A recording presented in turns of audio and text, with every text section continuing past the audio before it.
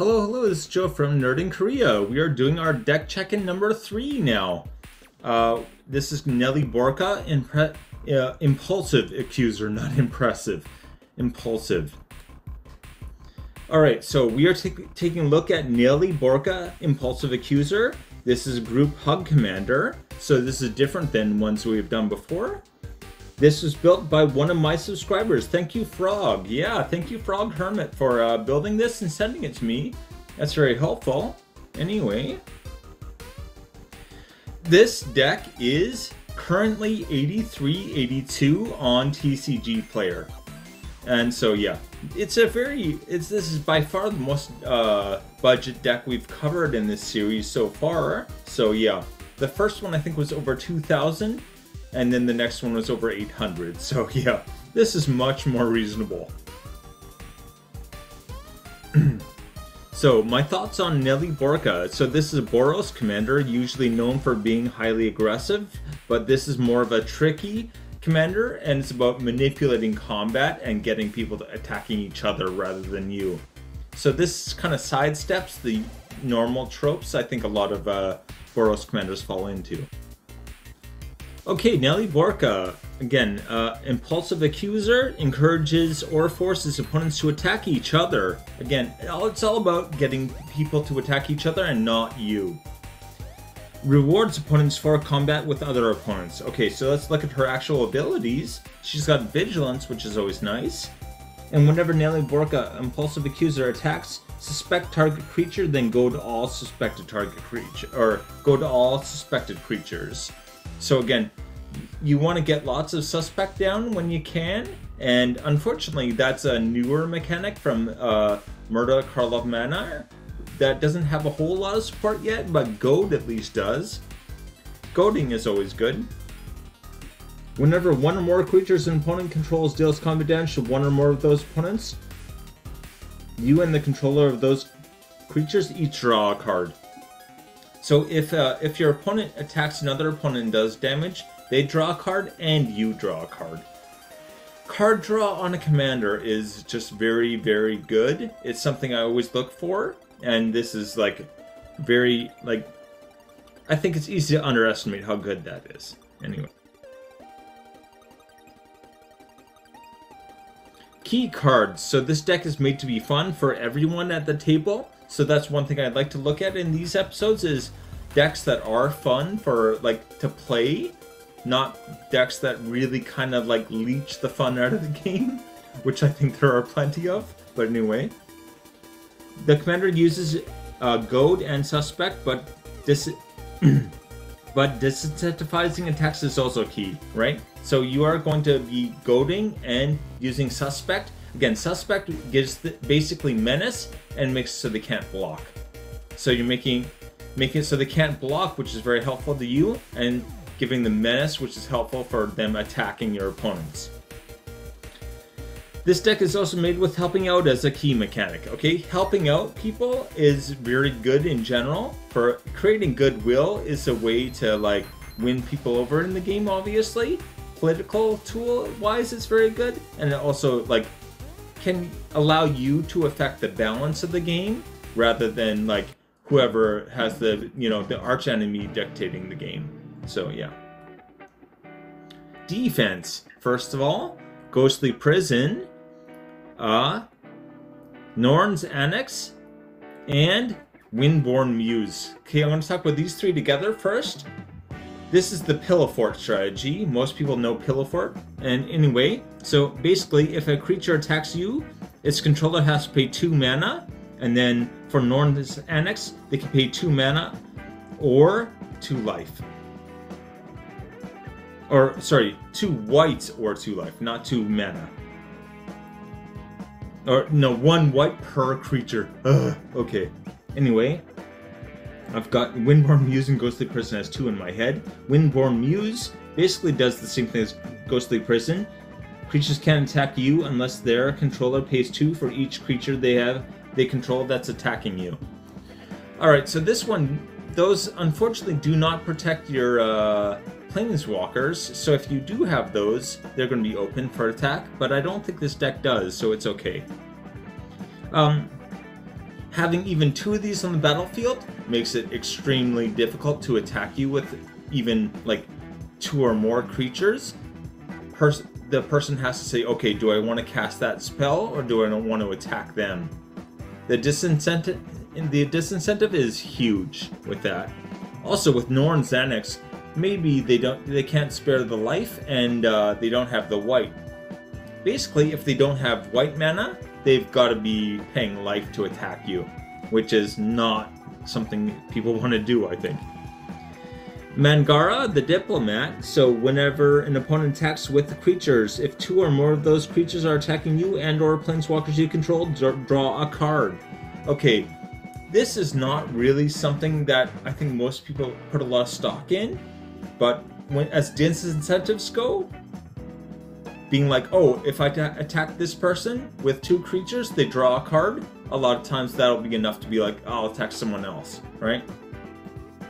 This is Commander. There are 3 opponents, right? If you get a card draw out of it and they're taking a risk, they're just going to attack someone else, usually. So yeah, I think that is a very good card for that.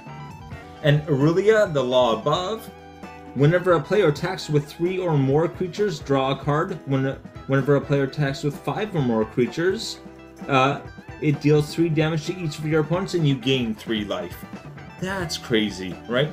You are goading, and when creatures are goaded, they're forced to attack. They have to attack someone other than you. So you're going to be forcing a bunch of your opponent's creatures to attack someone else, and from that you're going to get a bunch of, not exactly a defense card, but it's like defense synergy card. At least defense, how we have defense here, it's synergy with that. So that's why I really love this. And getting the extra card draw is already quite good, and doing damage and gaining life from other people fighting, that's crazy good. That's just, oh boy. Opponents fight. Okay, Agitator Ant. Again, this is like rewarding someone for, actually I'll do the, these both reward your opponents for not attacking you. Basically they can put 2+1/+1 counters on a creature, and that creature is essentially goaded and has to attack someone else. So you're buffing up your opponent's creatures, but they can only go attack someone else then. Or at least for that turn they can, but it's, very, very useful. Combat Calligrapher. Whenever a player attacks with one or more of your opponents, that attacking player creates a tapped 2/1 white and black Inkling creature token with flying that's attacking that opponent. Okay, so this sounds like it's bad, but remember, Inklings can attack you or planeswalkers you control, so you're giving them an extra attacker, basically, an extra flying attacker, but that attacker can attack you. So once again, it's like rewarding them for attacking someone else. Attacking another opponent, you get basically an extra attack out of it. That's, again, the synergy there is just crazy. Especially with Aurelia. Remember, if it's 3 or 5, you get bonuses, and this is going to be an extra, putting extra bodies into combat, basically. So yeah, it'll add up fast. Brash Taunter. Okay, this is not really like forcing your opponents to fight, but this is causing damage to an opponent. If an opponent attacks you and they don't have like flying or evasion or something, and you block with Brash Taunter, they're taking the damage. Right? So yeah, it's basically making them punch themselves. So yeah, it's an interesting, I think, an interesting way of looking at that. But anyway, and Gisela, Blade of Gold Knight. If a source would deal damage to an opponent, or a permanent an opponent controls, that source deals double that damage to that player or permanent instead. So all of your opponents are just doing double damage to each other and not to you. Oh. And if a source would deal damage to you or a permanent you control, prevent half of that damage rounded up. So you're preventing half or just over half the damage if it's hitting you or any of your permanents. and if they decide to attack someone else, they get double damage. So do they want double damage or half damage? I think double, probably, right? Helping people out. So we've been talking a lot about getting opponents to fight each other, but this deck is also very good at helping people out. So Loran of the First Path, so when she enters the battlefield, destroy one target artifact or enchantment. Removal is always great as an ETB. She's only 3, so the removal is not like super expensive on top of the creature. But also you could tap her and you and target opponent each draw a card.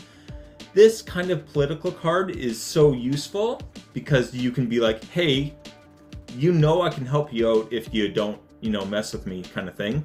And yeah, Secret Rendezvous, same thing basically. You and target opponent each draw 3 cards. This is what I mentioned before as well, where it's like, if one player is falling behind and another player is getting way ahead, you can really even it out just by giving them card draw. Tenuous Truce. Basically rewarding someone for not attacking you long term. At the beginning of Enchanted player's end step, you and that player each draw a card. So you each get to draw an extra card as long as you don't attack each other. When you attack Enchanted opponent or a Planeswalker they control, or when they attack you or a Planeswalker you control, sacrifice Tenuous Truth. So again, just rewarding people for leaving you alone. Great card. I gotta start putting this in decks, I think. Cut a Deal. Each opponent draws a card, then you draw a card for each opponent who drew a card this way. Just a whole bunch of extra card draw. Duelist Heritage. Okay, this is one where I think a lot of people probably read it and don't read it correctly, but anyway. Whenever one or more creatures attack. Okay, so this is every single combat. It's not just your combat. It's not creatures you control. It's whenever one or more creatures attack, you may have target attacking creature gain double strike until end of turn. Usually you'd only want to use this on your own creatures, but this gives you a lot of, like, again, playing kind of politics, giving you a lot of control over what happens. Especially if they're doing double damage and you give them double strike. It's, a lot. Control combat, alright? You want to be able to, you're causing a lot of combat, you want to be able to control that as well. Thundersong Trumpeter, target creature can't attack or block this turn. Being able to keep something out of combat, especially like a goaded creature. If one of your opponents wants to keep their creature alive, but it's going to go into combat and kill itself, you can be like, hey, you know what? I'll keep it out of combat. Which, you're forcing them into combat, but it's still nice to do that. Also, when you want to attack, taking out the blocker is a good thing. Laser Screwdriver.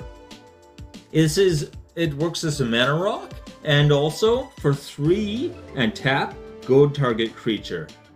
So you can just keep goading creatures using this as well. This is an ability, remember, you can wait until someone else's turn and then use this, right? When it's about to go to their combat, use this, right? When they're about to start combat and declare attackers, and that way you can see that, oh, is that guy going to attack me? That could be a problem. Now it's got to attack someone else. Rogue's Passage. Again, it is target creature, not creature you control.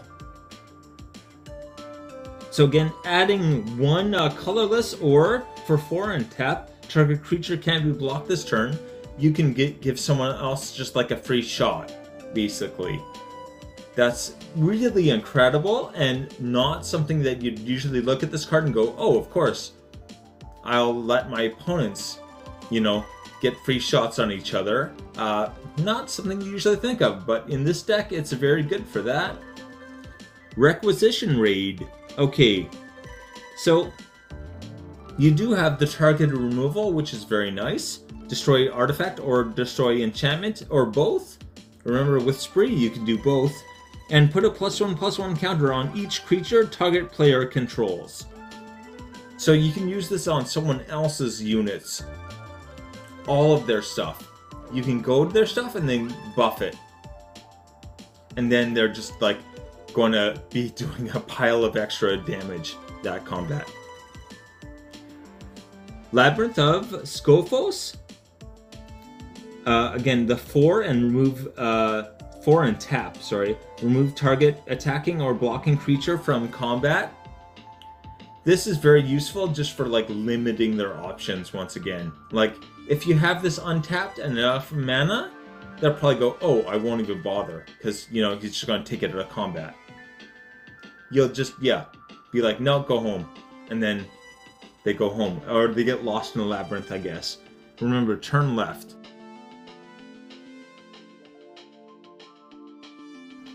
Anyway, the plan. How does this deck play? Step 1, the mana base. Usually, I think all of these decks, step 1 is some version of mana base. Step 2, incentivize attacks. Step 3, win con. So mana base, we've got Shiny Impetus, and I love this in this deck because it's like you care about goad so much. And this is goading a creature, and whenever that creature attacks, you make a treasure. So you're getting extra mana from forcing your opponents to attack, which is what you want to do anyway. It just, in this, it's extra shiny in this one. But anyway, Curse of Opulence. This is always, this is just a fantastic card. It has crashed in price recently. It should not have. I don't understand, but anyway. Whenever an enchanted player is attacked, create a gold token. Each opponent attacking that player does the same. So again, basically it's a treasure, right? Gold token treasure. I don't know why they call it something different, but they did. Keeper of the Accord. Again, at the beginning of each end step, if that player controls more creatures than you, make a 1/1 soldier.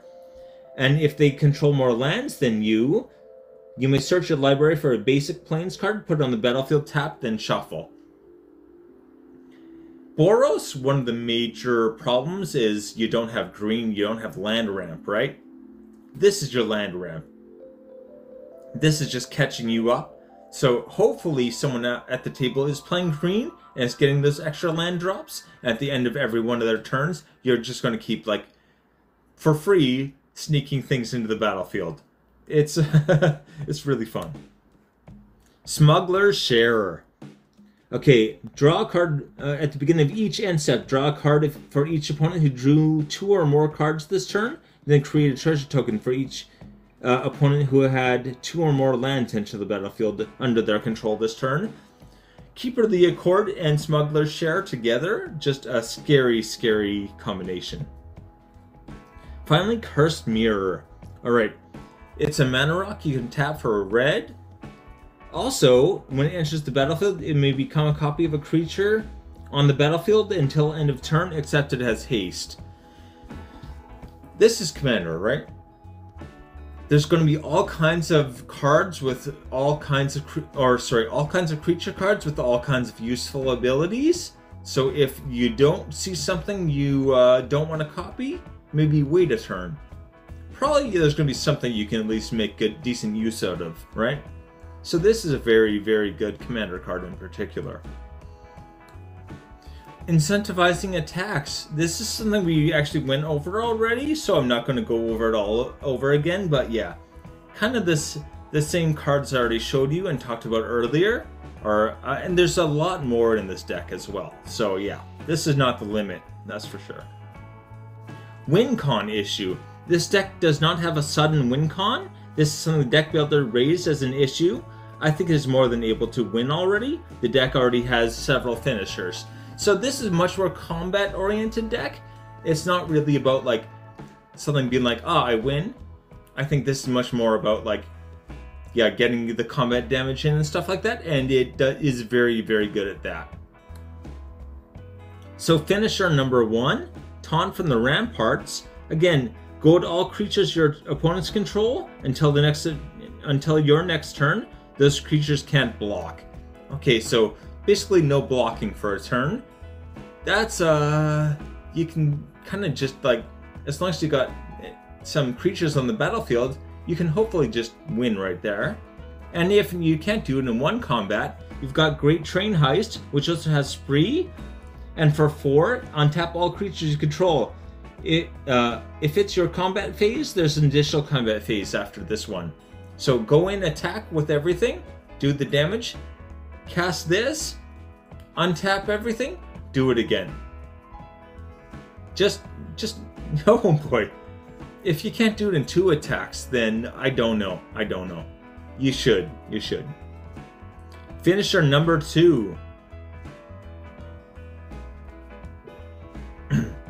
Hot Pursuit, this is an enchantment. So when it enters the battlefield, suspect target creature an opponent controls as long as Hot Pursuit remains on the battlefield. That creature is also goaded. Again, suspect and goad, the 2 things we want in this deck. At the beginning of combat on your turn, if 2 or more players have lost the game, gain control of all goaded and or suspected creatures until end of turn, untap them, they gain haste until end of turn. So you're just taking control. That the main limitation is of goad is once you're to one-on-one, goad doesn't work anymore, right? Goad says you have to attack another opponent. If there isn't another opponent, goad just switches off basically, right? This keeps goad functional.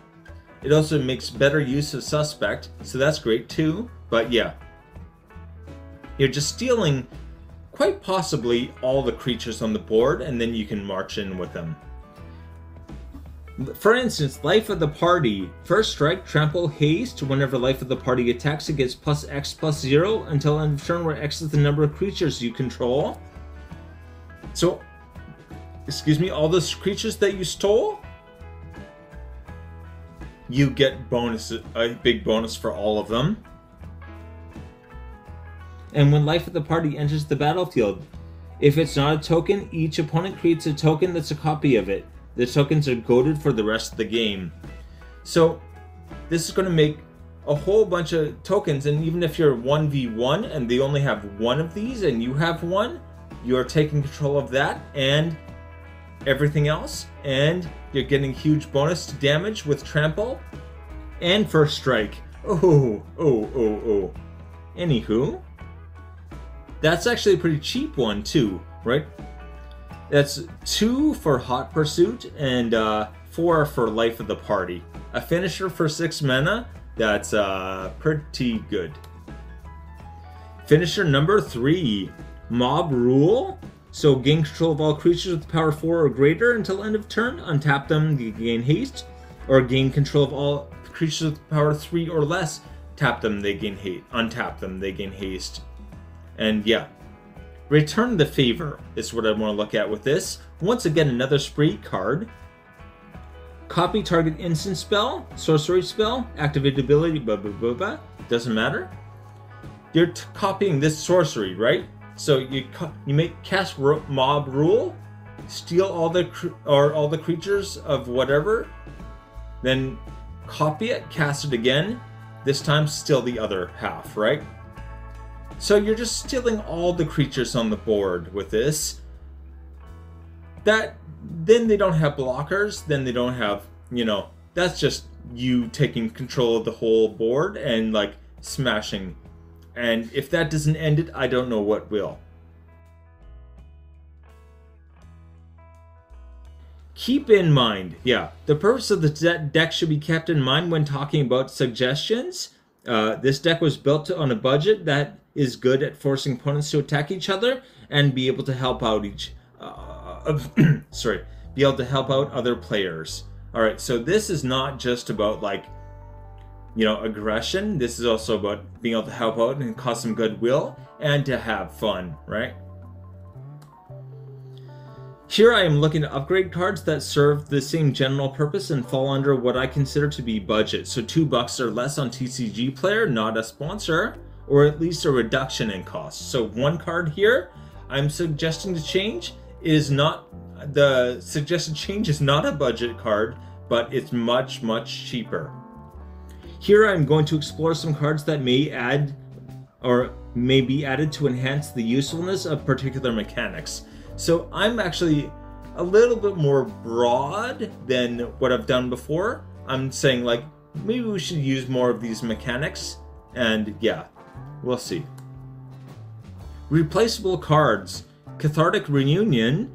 It's a good card, but I look at it as like discarding 2 to draw 3. That's okay, but if you have the 2 to discard, do you really want to draw 3? It's like, I don't know.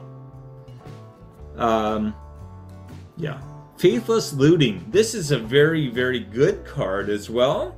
Kind of the same thing with Cathartic Reunion. Card draw is not the problem with this deck, right? You don't need a lot of extra card draw when your commander already has card draw and you have a bunch of other card draw. Like, how many cards do you want to have in your hand?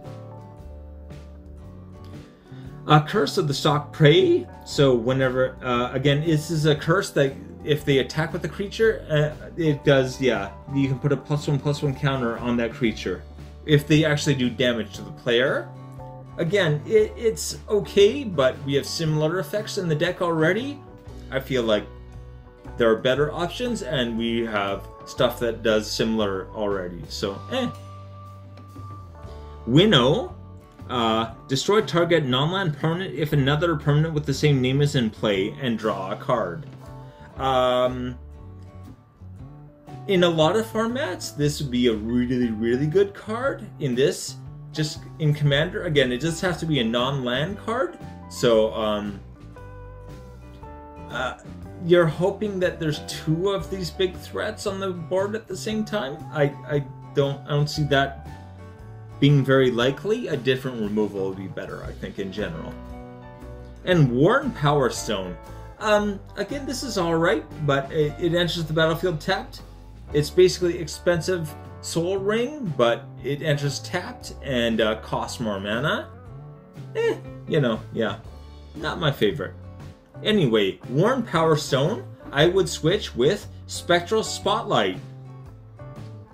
Choose a player. That player adds 1 mana of any color they choose. Again, with the helping out people sub-theme in the deck, this is great. We've got lots of card draw. You can help people draw cards. Now you can give them mana too. Really, if someone's in a tight spot, this might be exactly what they need as well. So yeah. Winnow, I already talked about that. I'd switch with Dawn Charm. Prevent all combat damage that would be dealt this turn, or regenerate target creature, or counter target spell that targets you. White counter spells, first of all, very, very good things to have. White's not good at that usually, and also, yeah, being able to negate all the combat damage. If someone actually does get through and do a bunch of damage to you, you can just be like, no, we're just not going to count that. Yeah. Also, just having options in general is amazing. Curse of the Stalked Prey for Decanter of Endless Water. Again, you have no maximum hand size. That's one thing I feel like this deck does need. Cards that give no maximum hand size. That's probably #1 priority I see. This has so much card draw, I would not worry about more card draw. I'd be like, make sure you're not just discarding a whole bunch of cards, right? Faithless Looting, I would switch with Pirate's Pillage, which you have to discard a card for, of course. But anyway. Draw 2, then discard 2. It's good, but at the same time, you need a decent sized hand to make that really worthwhile, and you need things you don't mind discarding to make it worthwhile. I would prefer to, yeah, discard 1 and draw 2. And this also makes 2 treasure tokens, right? You get 2, it is more expensive, it's 3 in a red rather than just 1 red. You discard 1 less card and you make 2 treasure tokens. In a way, you can think about it like you're paying to convert the mana into treasure tokens. I think then you look at it and say, oh, it's 1 in a red then. If it's 2 colorless being converted into the... Anyway, you get my point, yeah. Cathartic Reunion, I would switch with Thought Vessel. Once again, that no maximum hand size. That is, especially when you're probably going to have so much card draw. I think a lot of games you're going to end up going like, oh no, it's the end of my turn and I've got to chuck all these cards. I don't want to, right? Not anymore, you don't. Finally, we are to that super expensive, or maybe not, it's not fair to call it a super expensive card, but the most expensive card in the deck by far is Trouble in Pairs. Okay, so if an opponent would begin an extra turn, that player skips that turn instead. That's so useful. Like, if it comes up, it will, like, make the difference, right? If they start getting extra turns, they're probably just gonna win. This is gonna, like, can save your butt. Maybe. Maybe. And whenever an opponent attacks you with 2 or more creatures, draws their second card each turn, or casts the second spell each turn, you draw a card. Again, a lot more card draw. Do we need more? This is a very, very good card. I'm not saying it's not. It absolutely is.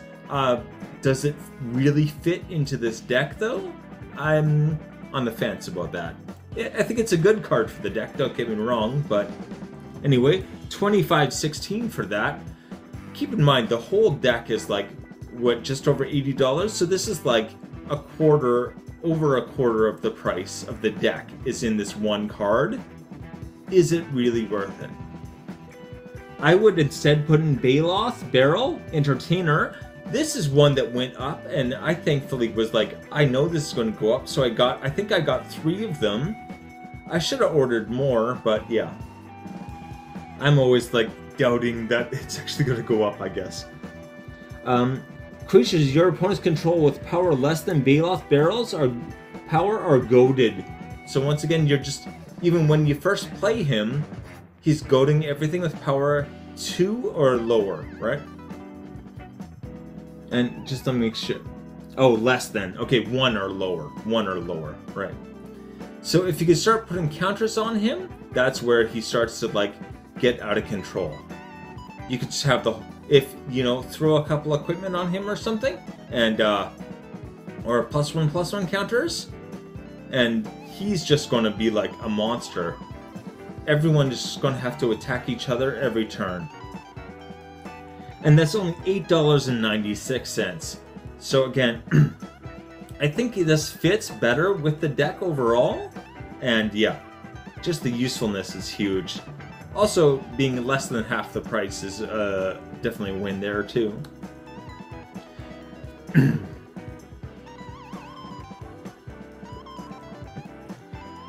I'm getting all dry here. Okay, one thing this deck is lacking is recursion. So yeah, Brought Back, Sun Titan, and Leave Chance are all great cards for just getting things back. Particularly, this card has, what is it called, Vandal Blast, and a lot of artifact ramp, right? Vandal Blast, if you cast it for its overload, destroys all artifacts, including yours. If you're not careful, you'd probably end up just like wiping out a large amount of your own mana base. This is going to let you at least like get some of that back. The Leave in particular, return any number of target permanents you own to your hand. So yeah, before you actually activate your, if you're going to cast that, before you actually do it, tap them for mana, return them to your hand. Hopefully you also have, you know, unlimited cards in hand, no maximum hand size. That's what I was trying to say. And then, yeah, Vandal Blast away. What do you care, right? You can put all your stuff nice and safe into your hand and then just blow up everyone else's stuff. Anywho, the main mechanic I would want to add to this is Monarch. There is Court of Grace, I believe, is already in here, but let's look at some of the others that I think you can really get a lot of value out of, because you are constantly getting people to attack each other and not you. Monarch is just such a good fit for this deck, I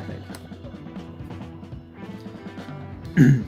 So once again, when you're the monarch, you draw an extra card at the end of your turn. So this is your more card draw.